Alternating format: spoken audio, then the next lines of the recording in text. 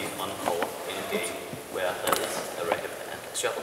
But when we talk about 5-year-old kids, it might be a little bit difficult to coordinate both the feet and the arm and the body. So we'll start with the small kids, and then we'll just build it all up to go on court in the end. After this, we will have a session like half an hour with the playing intelligence, some of my ideas of how to create tactical smart players. So we can start in a young age by developing these kind of skills. Then we go on court, focus on some strokes, starting from the net and moving to the back. My ideas of what I think is important for learning the basic things in badminton. And then we'll have half an hour at the end with the playing intelligence again. So there'll be a lot of small games in between where we have to talk a little bit and discuss how to be smart in these games. So that's basically it.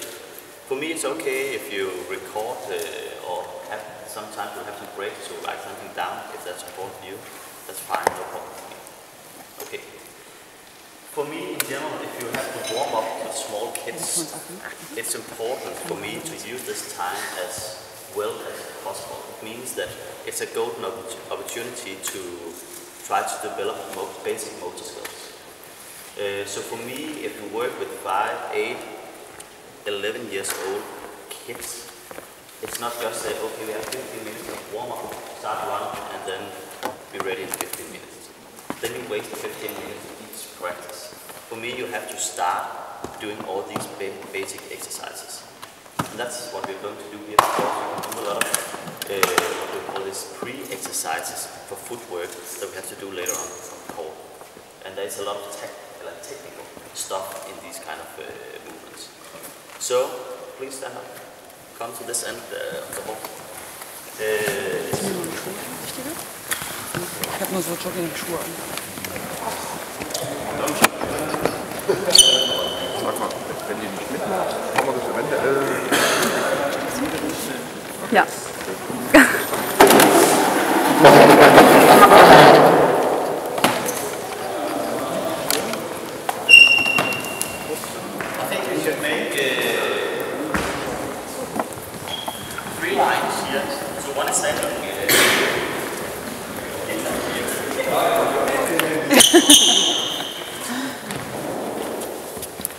I have one thing that I think we should improve from yesterday when I had my presentation. It was about the questions, because I didn't get any questions during my presentation, and I'm a little bit annoyed or frustrated that you didn't ask anything during the presentation. So if you have any questions, please ask. It's okay. I would rather have them immediately instead of in the end of it all. Okay? We'll do the exercises to the end of the middle of the corner here. So not all the way to the hall. And the first exercise is just a basic coordination exercise. You have to stand in line. You have to do it in the same rhythm. So Dimo will show the rhythm for his line, and Dick will do it for his line, and so on. And the first exercise is like this. You jump twice, so it's 1, 2, 1, 2, 1, 2. That should be easy. So start with low level. Yes, come on, let's go. 1, 2, 3.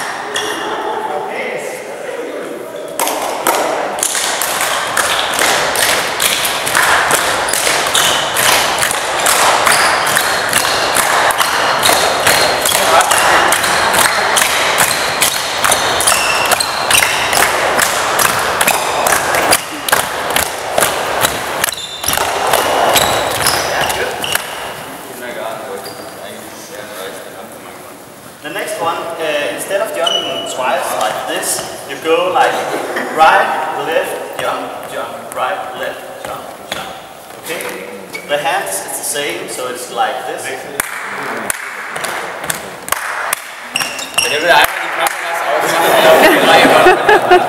Okay, let's go.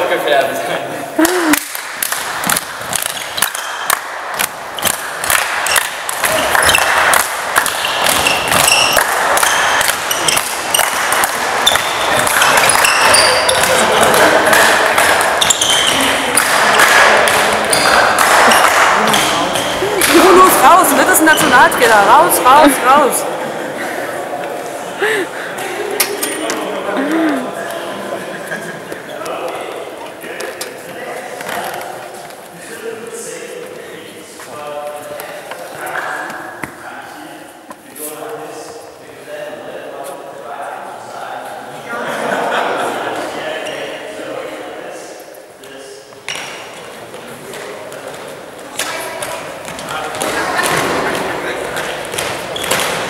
Der tief.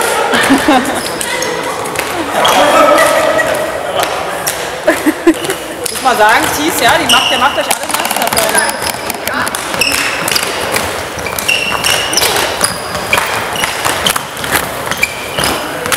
Das ist auf jeden Fall stark synchron. Wo bist du denn eigentlich?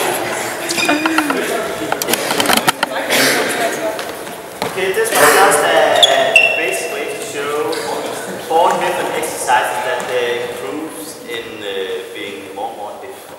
Okay, now we go to another kind of coordination exercise. Okay, it will be like this. We start with each one. We have to go like this to the other. Okay.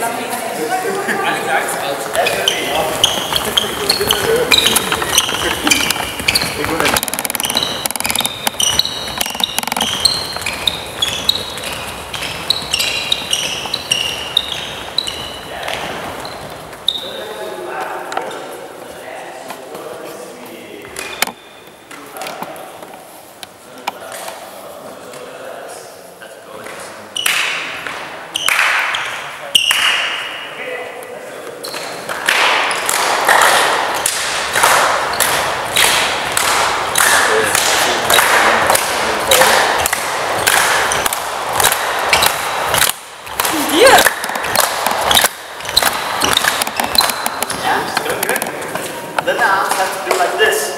Now you do it here, you clap and you raise your arms. So it goes like this 3 times. Okay, let's try it.